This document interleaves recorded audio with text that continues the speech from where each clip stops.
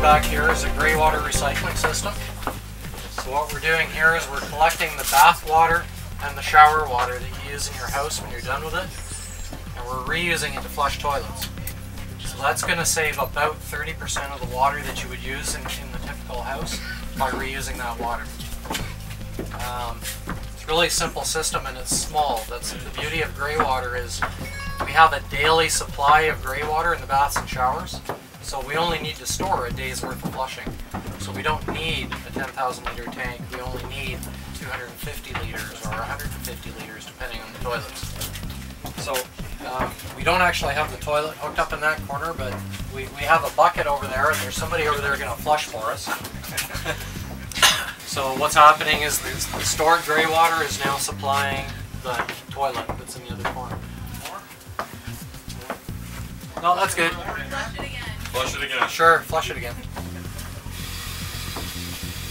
So instead of using tap water, we're now using Greywater.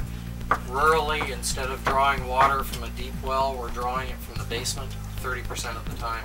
So we're going to even see some energy savings if you're in a deep well situation. As a backup, we use city water to keep the pump from ever going dry so that you can always flush. And we also overflow, so if you shower more than you can flush, it'll overflow down to the city sewer. So again, just to underscore what we said outside, this system is actually reducing energy as well, right, Chris? Because it's using the water twice in the house. Okay.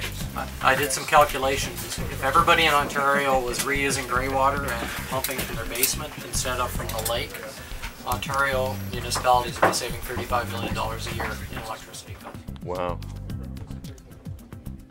And very much of that electrical is coming from nuclear power generation and coal at peak. Conventional ductwork leaks about 40% of its air out.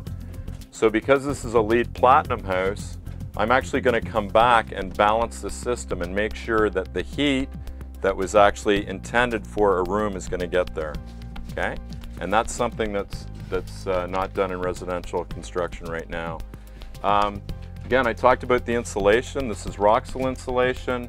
In LEED, we actually get points for using local materials, recycled content, and low emissions. So this actually gets 1.5 points.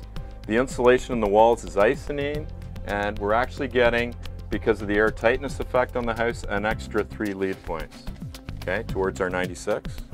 And again, we have the equivalent to R10 underneath the slab. So even if we didn't have the radiant floor running down here, Max, it would still be 10 or 15 degrees above what it normally is. Probably, you didn't mention it, but I assume the boiler's modulating. Yeah, it's fully modulating, so it's like the accelerator in your car. Right now it thinks it's a hot water tank, so it's only going to give us 45,000 BTUs. In the winter we can get up to about 99,000 out of that. And again, the thing to get in this house is, on the coldest day of the year, we only need 25,000 BTUs, and 50% of that is coming from the sun. So that thing probably isn't going to be running on a sunny day. John mentioned the rule of solar heating in this house. Okay, so solar provides 60%. So this water, let's say on a typical day in the middle of the summer, might be hot enough that we don't require any heating whatsoever. So it would go into this tank here, replacing the water that's drawn off for heating, and no heat would be added by the boiler.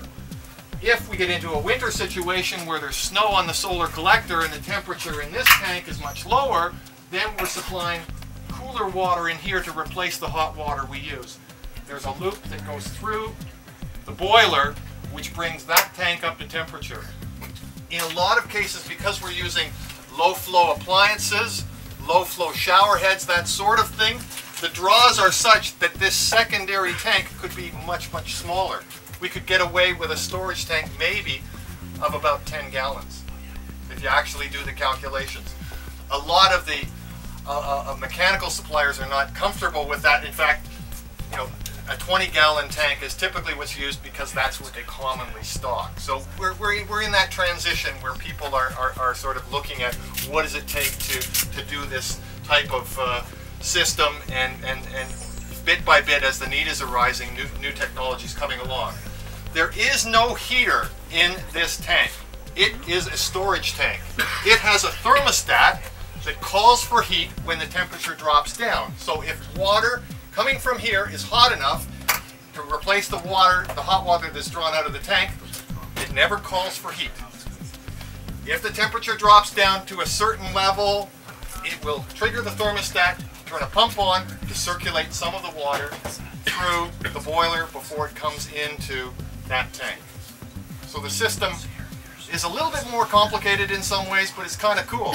You could have all of your capacity supplied by solar, and basically it flows through the system, and the system never ever calls for heat. The difference with this cabinetry is that it's made with all no added urea formaldehyde particle board. The particle board is 100% post-consumer recycled material. The binders are vegetable based rather than formaldehyde based.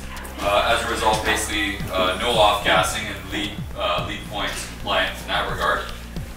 The other thing that we have with this product is FSC certified, and so it's certified by the Forest Stewardship Council.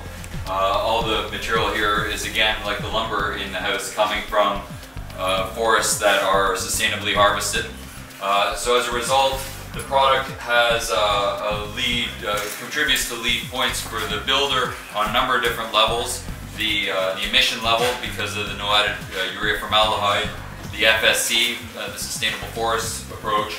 It is again 100% recycled product, post-consumer recycled, and also locally sourced. So in that way, and the real important point from my standpoint here is, in the grand scheme of things, all those extra lead points and all the benefits from a sustainable forestry standpoint and from an air quality standpoint come at a very small premium. Compared to our regular cabinetry, this adds basically no more than about 5% to the entire cost of the cabinetry. So. Okay, so this isn't funky art. This is actually drain water heat recovery. And these are connected to the two bathrooms upstairs. When the shower water goes down the tube, 60% of that energy is used to preheat the hot water tank downstairs. And again, this is a technology that's low tech. When you turn on the shower faucet, you're feeding the hot water tank, and that water that's coming from the street is coming up here. It's going from, I guess I should be Celsius, 10 degrees Celsius to 30 degrees Celsius. So it's raising the water temperature before it goes to the conventional tank. So this will save 40% on your water bill a year, probably about 150 bucks. And what we really need to happen is for energy to cost what it costs. Remember I talked about the 6-pack of beer? There's only 3 beers left. This should be a good investment. But energy costs are not reflecting their scarcity. I think the other feature, we're going to have all hardwood floors here, and they're going to be FSC, again, from a managed woodlot. So let's go upstairs. This floor is going to be actually a little bit higher than air temperature and closer to your core body temperature. So there's a radiant floor in here. This is the room over the garage, which is normally quite cold. Water. Yeah. Yeah, but that's mostly for cooling, Max. Yeah. I'm going to get out of the way. What method did you use? It's in floor. No, below. So look at it. We're getting 80 degrees. Just the tubing. Now, did you use the aluminum plates to... No, we actually used reflective foil, and then we sprayed Icynene under that. 4 bedrooms. And this has actually got a radiant floor here, but it's not on. So this whole shower stall, everything in here is radiant as well. But getting to the water efficiency side, we have dual flush toilets. So they're actually using a lot less. I think our toilets are using 1.1 gallons per flush.